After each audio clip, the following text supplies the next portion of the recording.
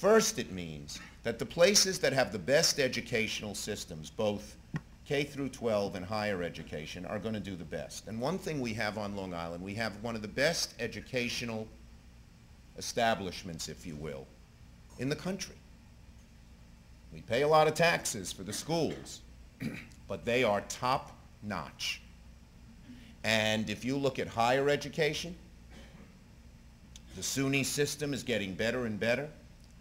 Stony Brook, for instance, is one of the 50 outstanding research universities in the world. I was just out there with Tim Bishop and some of our local, I think Mark Lesko was there, some of our other local elected officials. We just broke ground on something that none of us understand what it is, but it's called, Steve Engelbright was there, called the light source. It's the leading, it's going to be the only one in the world that is able to send these very powerful beams of light and break up atoms into different pieces. And it's going to create the world's leading center of how nanotechnology moves forward.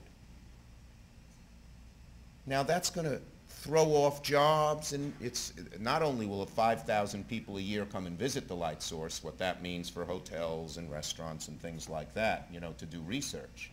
But more importantly, it's going to start throwing off companies that benefit from this research and again create high-paying jobs.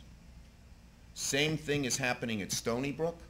Same thing is happening at Cold Spring Harbor. These three great places of research are going to throw off tremendous amounts of new ideas and hopefully new companies that stay here and grow here.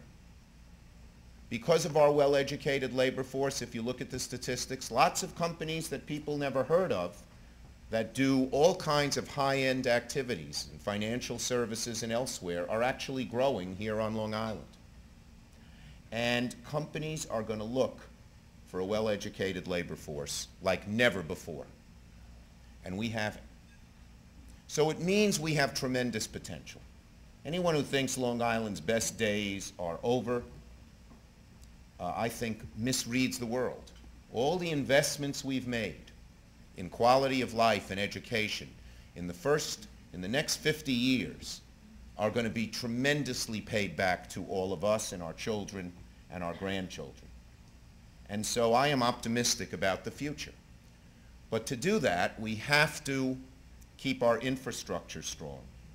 And again, that has to be done in a smart way. And what I thought I'd do in this little talk is just let you know a few things that are happening in Washington that can help us keep our quality of life, grow our infrastructure as we grow our jobs. Aside from trying to get these kinds of dollars, and we're pouring research dollars into Stony Brook and to Brookhaven and to Cold Spring Harbor and other research institutions. The federal input there is hundreds of millions of dollars higher per year than it was 10 years ago, which is really important. We also have to have an infrastructure so people can move about, so people can live, etc.